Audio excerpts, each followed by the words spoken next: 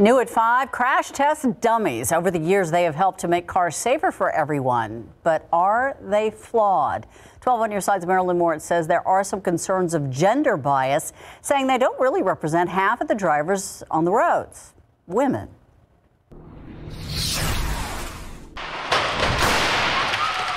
They may have blank faces and androgynous features, but most crash test dummies represent a very specific type of driver, the average adult man. There are no crash test dummies that represent the average female in our country, and that's despite the fact that women are nearly half the drivers and are more than half the population. Results from safety crash tests like this one have a direct impact on how cars are designed to make them safer.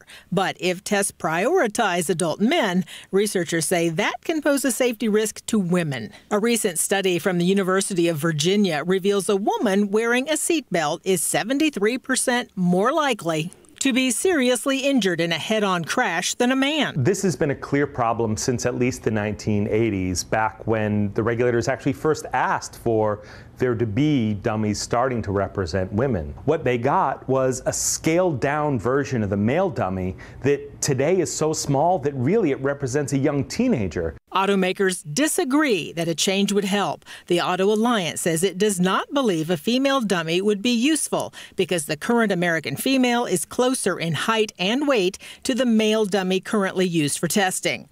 Consumer Reports says it's not enough to simply scale down a male dummy. There are important physiological differences between men and women that makes our bodies react differently during a car crash. The government is working on a new crash test dummy called Thor. It can collect more data, but there are no plans for a female Thor. Marilyn Moritz, KSAT 12 News.